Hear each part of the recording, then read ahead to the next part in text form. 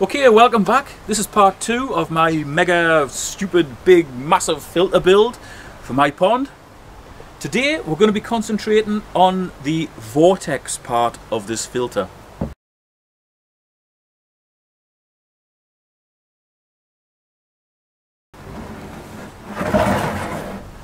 That is a Vortex. It's quite an old design. These have been out for decades. They would normally be used on koi ponds and they would normally be gravity fed. So you would normally have a bottom drain in your pond. Water would drain out via gravity into here. It would swirl around. Heavy muck would settle out and then you'd have a bottom drain on here. You could open and let all of that settled crap out of the filter. This one, unfortunately, is going to be pump fed. And while that isn't ideal, I will still get good settlement out of these. Pump fed isn't ideal because by the very nature of a pump, it's got spinning blades. Anything that comes into the pump is going to get chopped up into smaller bits and fed up into the filter. The gravity system would be totally different. If you've got huge lumps of fish muck, that's going to travel through your gravity system in one big lump and it's going to be a lot easier to be taken out. So by having 3 of these, we've got a good chance of settling the muck out even though it is pump fed. And I'm going to put something in here which will aid in that settlement as well. First thing to do is to put a fitting on here, which is the inlet.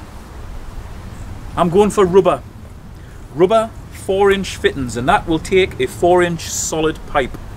I'm not going all solvent all the way through because I may want to jig this round at a later date. I may even want to take 1 or more of these out in favour of a big drum filter. I don't know. Having the rubber fittings will give me that option to change it at a later date. Not sure if that's coming out very well on film, but this is basically sealed. So we need to cut that off just with an ordinary wood saw. It doesn't have to be particularly sharp. And on our outlet, we need to do the same. So that is going to be cut off with a wood saw. Actually, before we do that, we might as well drill the hole for our bottom drain. And to do that, I'm using a 2.5-inch hole saw. There you go. That's the perfect size for this particular fitting, which is classed as a 2-inch tank connector. Now I'm not going to go too near the bottom because although I do want that muck to drain out, if I put it too near the bottom, I'm not going to get the locking nut on the inside of here. So I'm going to step it up probably about 1 inch from the bottom.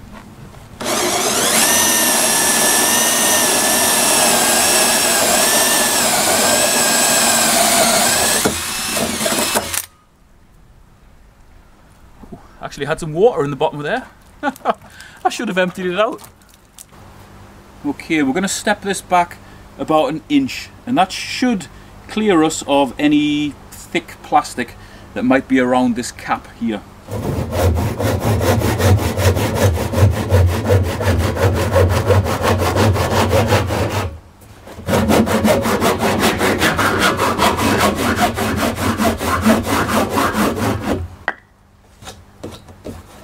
Yep, that looks good.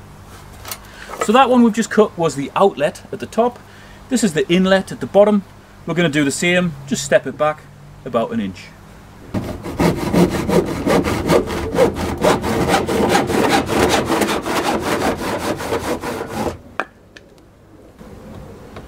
There you go, spot on. Now I've already done that to the other 2 Vortex filters. And I've already joined the rubber connectors on as well. And that's the rubber connectors that we're using. 90 degrees and T-pieces. If you notice, that's swept that way. So the water flow would be like that. So you want some water to go there, some water to go there. That's how we've got it set up on those filters. Just in case you missed the note at the start, the reason I'm using rubber instead of solvent weld, which is basically glued permanent fittings is because at some point I might want to jig this around. Using this gives me the option. Okay, before we flip this upside down and put those rubber fittings on, I might as well put the drain in the bottom of here. So on the outside, I'm going to fit that through our newly cut hole right in the bottom of there. And that's got a rubber washer to make sure it's watertight. Then on the inside, this plastic locking nut screwed on, tightened down to make sure that there's no water leaks out the bottom of here.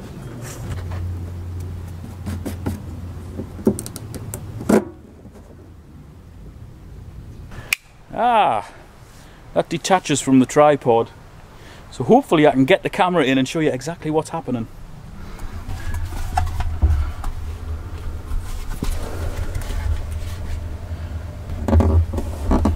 Now it's not too easy to see, but we're basically just tightening that nut up on the back to make sure that it's really, really tight.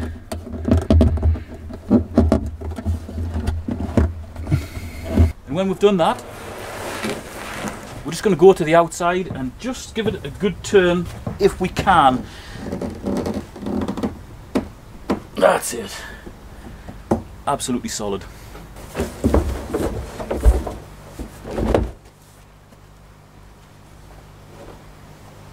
Right, so we've got the 3 big Vortex units laid upside down.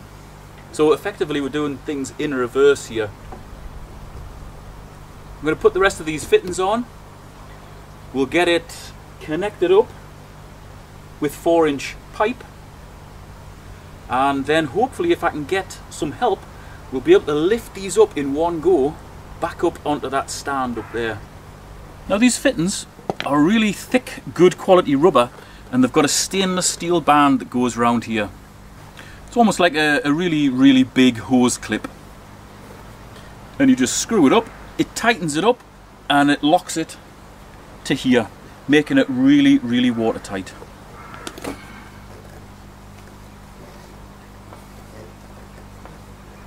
Okay, I think you can see what's going to happen here.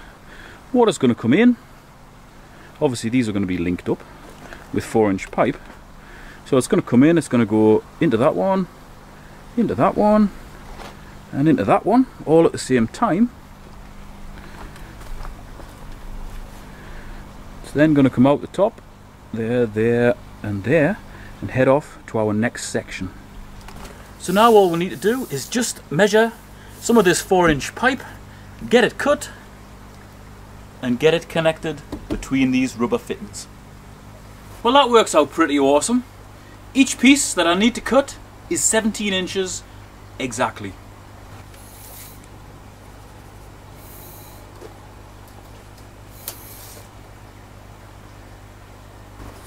Now of course you could just use that same reasonably blunt wood saw to cut this, but I've got something that's going to make a much cleaner job.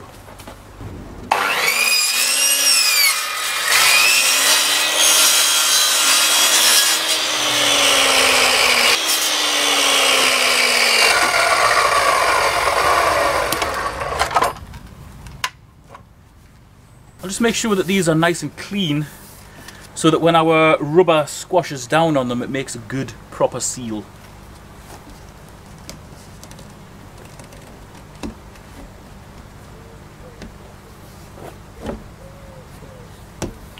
Very good. Now all we need to do is tighten these up, and everything will be linked together. Now when I'm tightening these up, I'm just squeezing around here just to check that the solid pipe actually comes right to the end where it's meant to come to. Doesn't want to be extending beyond there in case there's any sort of pressure on here that might cause it to cut. It wants to be just here at the lip where it's meant to be.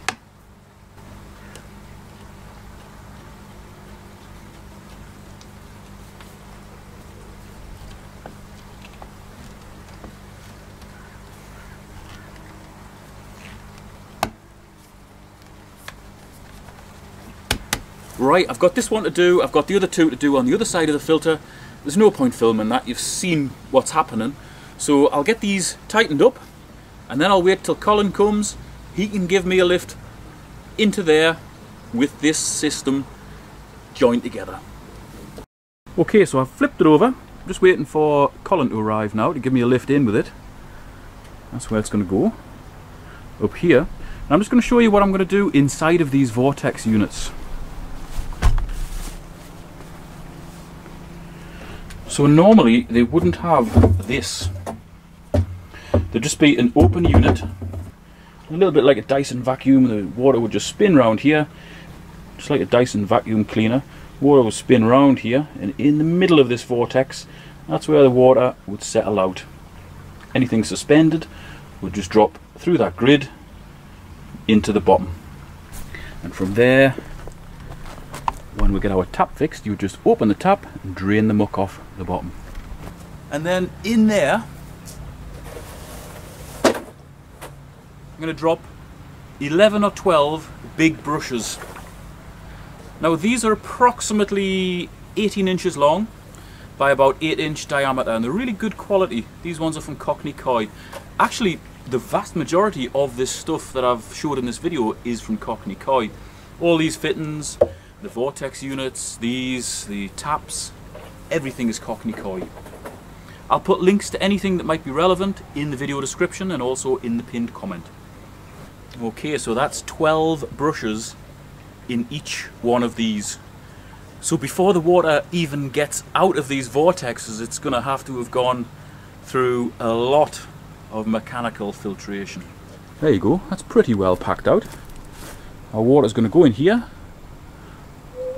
into here, spin around, work its way up, and this is really going to be slow flow in here. Muck is going to settle out, it's going to cling to these. This is going to do a hell of a job. And then the water's going to go out, link up with water coming out of the other ones, and go along to the next section. I'm not sure Colin is actually coming. He said he'd be here in an hour, and that was about an hour and a half ago. So I'm going to try and lift this in myself, which isn't a good idea, and I would not advise doing that. Hey, Colin's here. Just been telling the people at home that Colin might not be coming, and he's here. You can give us a lift, brother, if you don't mind. Oh, really? There you go. I'll tell you what, just get round that side, Colin. This one's already up. We'll just try and lift this up and then possibly slide it in.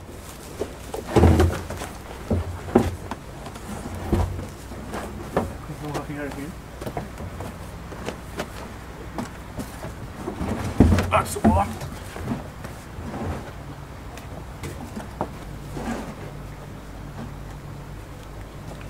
Awesome. That's pretty straight, isn't it? It's not bad. Good. Spot on. Okay guys, unfortunately this is the end of this video because it's fairly raining now and I'm going to get soaking wet. It's going to be no good for joining fittings together, but I have got everything cut and more or less in position. So I'll just grab the camera and give you an explanation of what I've done and why I've laid it out in a certain way. Okay, so the feed from our pond is going to come up here. I'll get a hose tail to go on here and attach an 1.5-inch flexible pipe to there. It'll probably run underneath here and then under the ground and away to the pond, so you won't see it. So the water will come in here. That will be turned off, so it'll be forced this way through this tap into this 2-inch to 4-inch rubber boot, into the bend, and then it'll go into our 3 Vortex units. And from there it'll go out at the top of the vortexes and away to our next container, which is right at the back. Hopefully you can see I've just strung a little bit of pipe up here to indicate where it's going to be going. It's going to go right to the back there. And I've linked these 3 up at the bottom, 1, 2 and 3, and I've put a tap on there. The idea behind that is I'll literally just plug a piece of pipe in here, which will be attached to a flexible pipe, open that up for cleaning, so I can clean these things. And in order to help me clean, This extra part on the intake, this one will actually go to another flexible pipe.